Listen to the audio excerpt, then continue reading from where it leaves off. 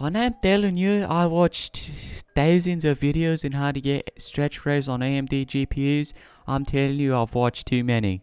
And I can't take it anymore, so I decided to do some troubleshooting and try to figure it out myself. So you're going to want to right click on your desktop, go to AMD Radeon settings, go to display tab, and then scroll all the way down to custom resolution and create. Now you're going to want to change what the arrows are pointing at right now.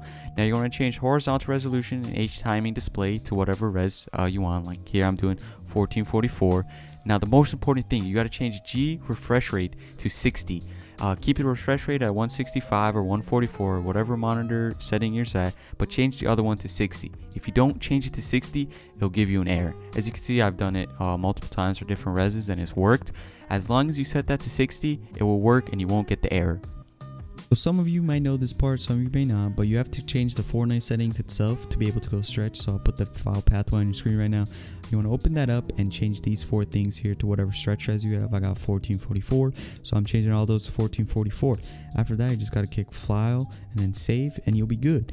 Extra little tip, if you changed it to read only, it will keep it that no matter what. So let's say you change it back to 90 by 1080 while you're in game, and you want to go back to stretch, all you have to do is restart the game and it'll restart and stretch, so you don't have to go change the settings again.